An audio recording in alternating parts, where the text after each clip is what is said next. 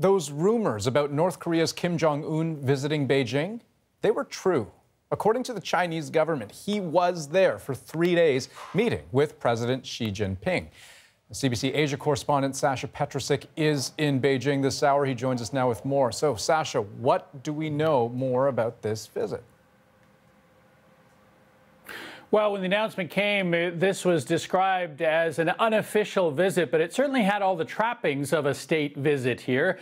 We had a banquet in the Great Hall of the People. We had handshaking in front of cameras.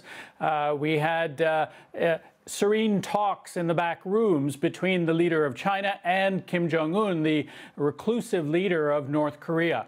The only thing that was different here, and it was a major one, was the cloud of secrecy that actually they tried to throw over all of this. It was really a throwback to a whole other era. He arrived on a train. Nobody would talk about who was on the train. It was a mystery. There were people spotting motorcades all over the city with a great deal of speculation. So this is really something that North Korean leaders have done in the past for 3 generations now, and it continued. And Sasha, the secrecy is one thing, but talk to me about the significance of this trip.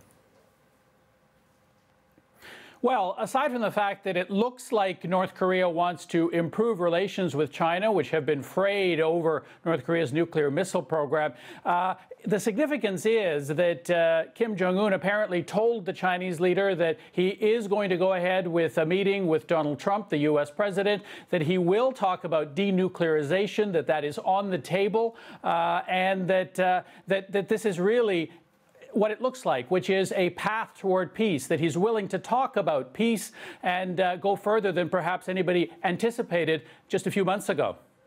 Okay, Sasha Petrusik in Beijing. Thanks.